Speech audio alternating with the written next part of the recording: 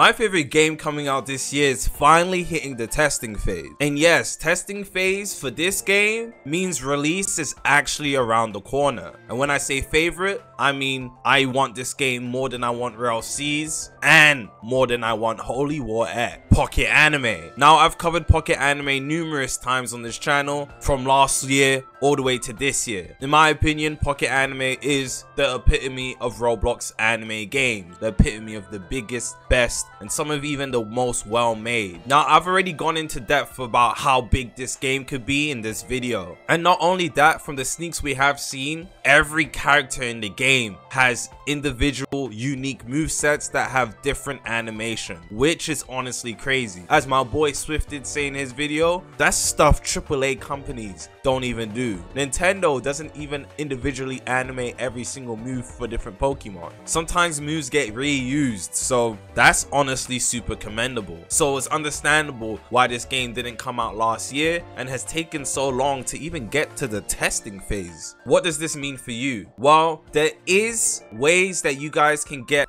testing or early access to the game, and through going inside the Discord server and buying silver, gold, or champion roles inside of the Pocket Anime Discord server, you are actually able to qualify for early access to Pocket Anime. It's actually very similar to the way Revolveragz is doing it. So you're not actually paying to get early access, and there are free ways for you to actually gain early access to Pocket Anime. Now, you might be thinking, Agz, this is just testing / early access. This has nothing to do with the game releasing, but it kind of does. Now, usually when games go into testing, you are not able to record or stream the game's content most of the time. However, if the developers for Pocket Anime are saying, hey, this game is not media banned, and you are able to record content for this game, that means the game is in a playable state in which the developers feel comfortable enough to allow the public to see actual gameplay. And if everything goes smooth in the testing / early access phase of the game, I can almost guarantee you very soon after, the game will actually come out with a release date, which is what we all want. Everybody wants to play the game. Everybody wants to get inside of Pocket Anime. Now, there's a few things we need to talk about. First of all is Swift DFG. Swift, I just watched your video.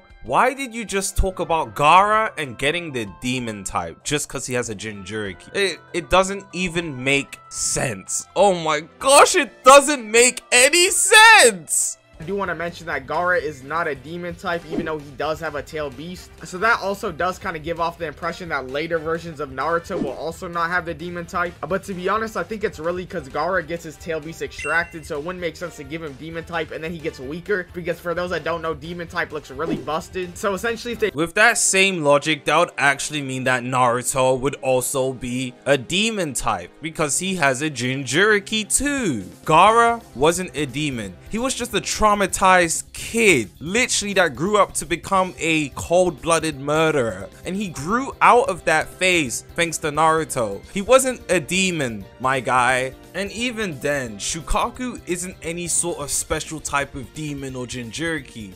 He uses sand. Shukaku is made out of sand. Why wouldn't Gara be a sand or ground type user? It doesn't make any sense to give Gara the demon type. I'm so sorry. It was just a stupid take.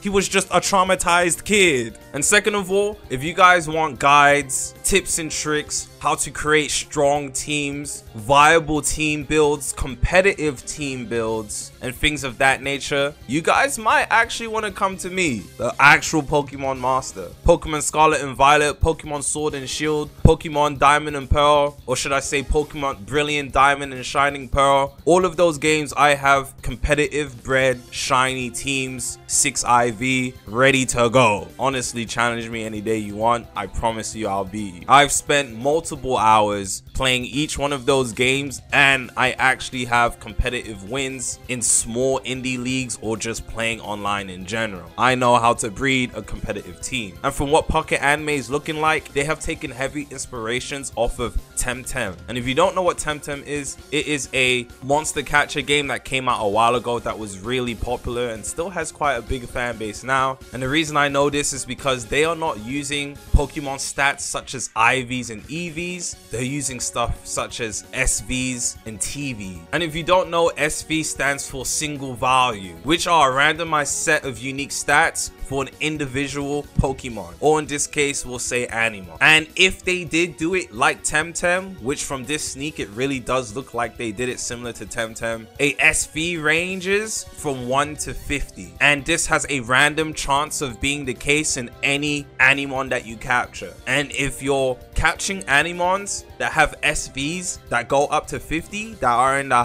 50 range or high 40s range, well, you just caught a really strong Animon. Anyways, this isn't the video to go over that. I promise you guys I'll have an in-depth breakdown for when the game comes out of what SVs and TVs are, how they apply to your Animon, and how you can use that in order to make a strong PvP competitive team. And yes, it doesn't only have to be used in PvP, you can use it in PvE as well, but you're most likely going to be focusing on Animon stats in the end game. You're not going to focus on that in early game because it doesn't really matter until you complete the story and actually start to focus on the PvP side of the game, which is all end game content. So until then, oh my gosh, Pocket Anime. I'm going to break down this game for you guys because a lot of guys struggle with basic Pokemon knowledge and think it's complex, when in reality it's actually pretty simple once you get your hands on it. I can't wait to see what the developers actually incorporated into the game from games like Pokemon and Temtem, because I've played both of those games vigorously. So I'm definitely looking forward to seeing the game's mechanics and how they utilize Animon stats. But until then, Pocket Anime, I can't wait to see you.